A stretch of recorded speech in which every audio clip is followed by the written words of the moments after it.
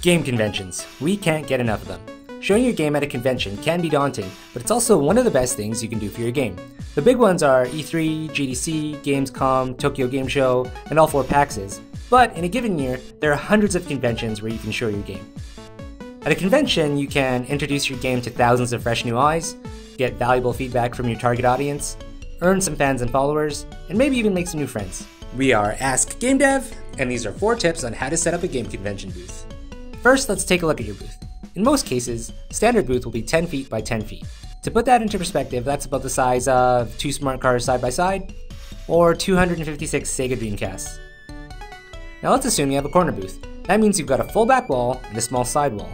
The first thing you want to do is set up your signage. This leads us to tip number 1. Having bright visible signage is extremely important. We use 1 large banner for the back wall and 1 stand-up banner for each corner. If you can add lighting to stand out, even better. Next, demo station placement.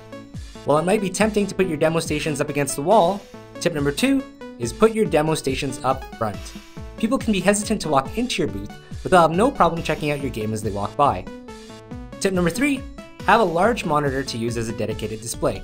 In terms of what to show on it, we found that actual gameplay attracts way more attention than trailers. Gameplay cuts through the noise of a busy convention. And last, but definitely not least, tip number 4, capture information. You need to stay connected with your new friends and fans, so make sure you have a mailing list signed up at your booth. So, to review, number 1, have bright visible signage. Number 2, put your demo stations up front. Number 3, have a dedicated display showing off gameplay. And number 4, capture information. Well, that's all. Make sure you have some of the essentials on hand, and get ready for a weekend of showing off your hard work. Thanks for watching. We are Ask Gamedev, and we make videos on games, the game industry, and more. If you'd like to see more videos, please subscribe. What should we make a video on next?